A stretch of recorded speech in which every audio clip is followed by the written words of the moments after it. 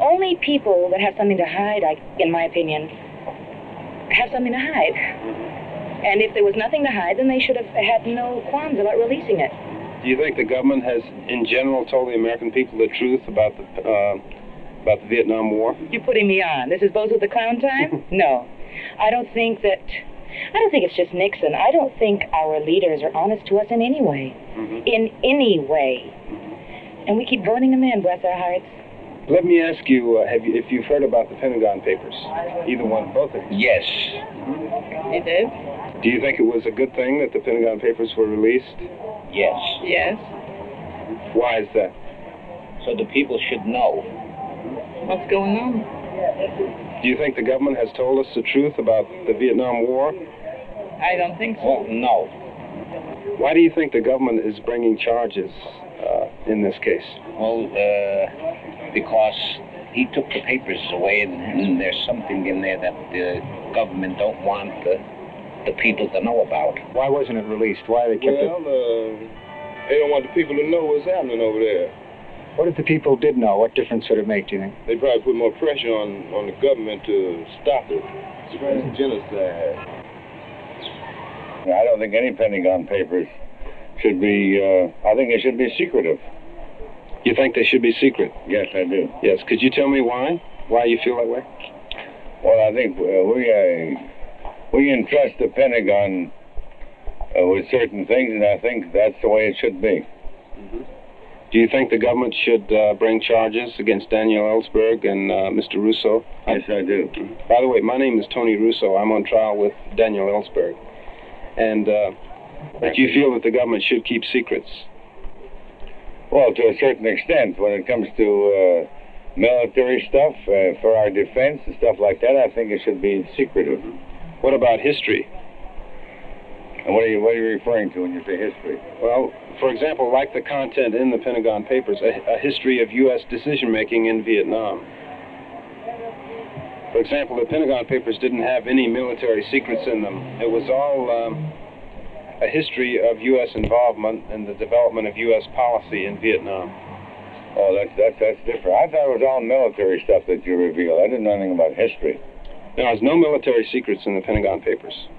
Oh, I see. Well, that changes the picture entirely. Were you surprised when this new escalation occurred, when we started bombing Haiphong and the getting involved? Not really. I figured they should have done it a long time ago, but, like they did with, in Japan, you drop one big bomb and get it over with. You felt that? I feel it. Get it over with. Now, what do you think that the president should do now? What would you like to see him do now? Well, I don't know. He keeps contradicting all his statements. He's going to pull them out, but then he leaves them in. He keeps putting more people in. Do you think he should drop one big bomb now? Is that I feel that they ought to just go over and clean it up. Get out of there. Like my brother, he was over there for 12 months. Do you agree with your brother on the bombing, for example? No. No way. No way. That's not good. Do you argue with him about that? No, we don't argue. We don't talk about it. We talk about other things. Well, as you would see it, what's the mistake in his reasoning? That's not going to stop any war. It's going to plunge the whole world into a war.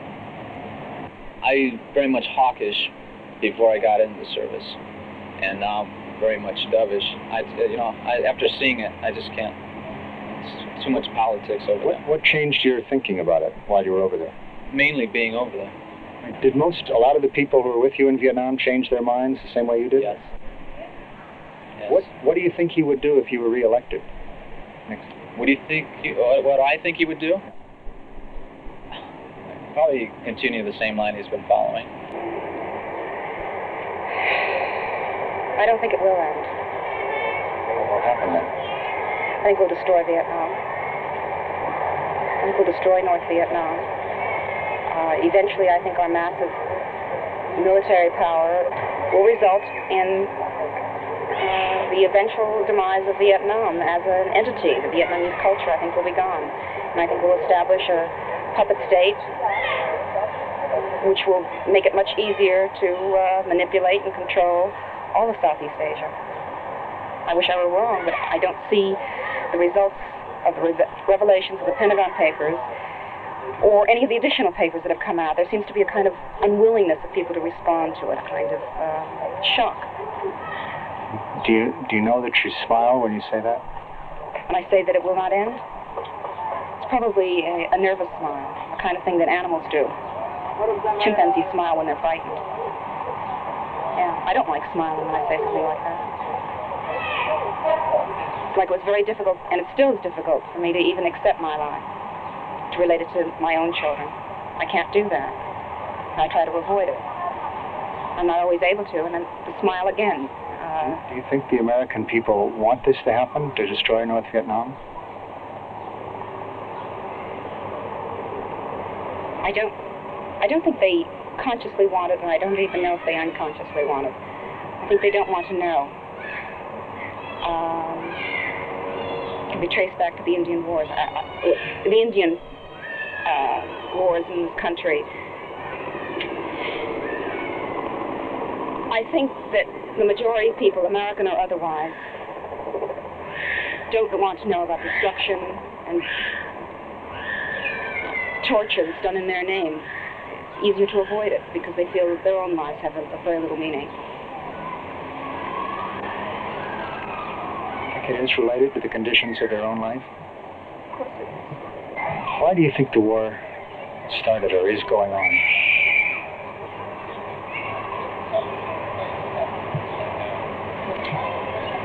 I don't think it's psychological. I think it's economical. I think it's an imperialistic war. It's that simple. I think the United States wants more land, wants more resources, and wants more control. And I think that's our history, and I think that's our future until we're defeated in some way. Do you think we will be defeated here?